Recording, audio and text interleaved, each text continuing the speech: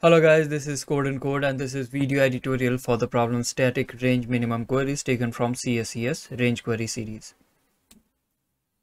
So the problem statement is pretty simple. You are given an integers and q queries of the form a and b, which specifies the range of the array, and you have to find the minimum integer in the given range.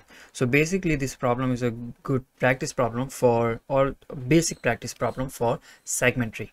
So you can solve this problem using segment tree clearly, and the reference lecture you can use like lecture 2, 3 and 4, these three lectures for solving the problem. Okay, if you do not know range segment tree already, so you can go for lecture 2, 3 and 4 of segment tree course. I'll be providing the link of this course in the description of the video, so you can go through that and learn that. After that, clearly after this, which is clearly range minimum query of spot, you'll be able to solve this problem as well. So yeah, this is how you solve this problem. So thank you guys for watching, and until the next video drops, keep coding. Thank you.